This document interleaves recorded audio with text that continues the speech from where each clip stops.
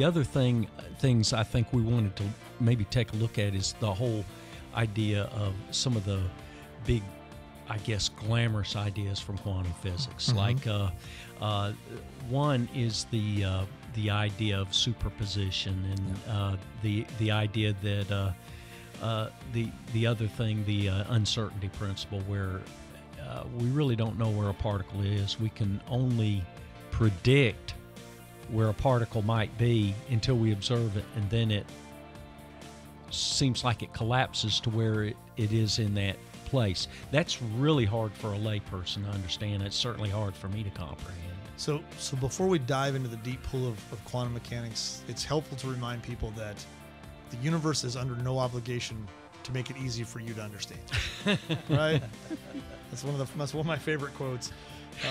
One of my other favorite quotes is, the universe is not only stranger than we know, it's stranger than we can know.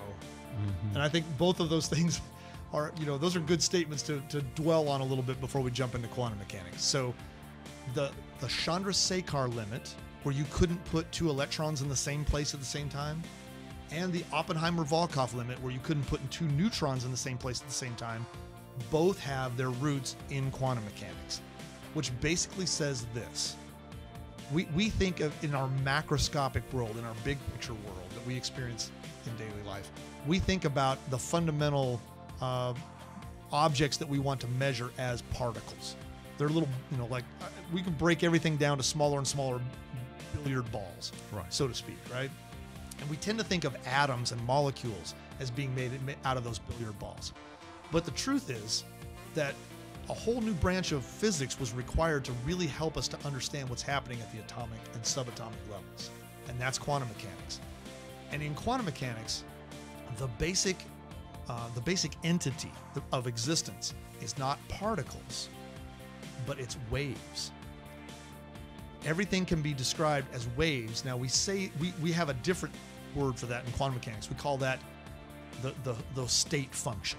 It's the state function that really describes all of reality, all of existence. And so these wave functions, which make up our understanding of particles, shows us that what we measure as particles in our macroscopic world are just manifestation of these underlying wave functions. Hence the experiment that showed light as both waves and particles. Exactly. And so it's not that light is a wave sometimes and a particle other times. It's just that depending on how we measure it, we see particle-like properties or wave-like properties. I've never heard that explained. Yeah. That's fascinating. So that really is makes that a lot more clear.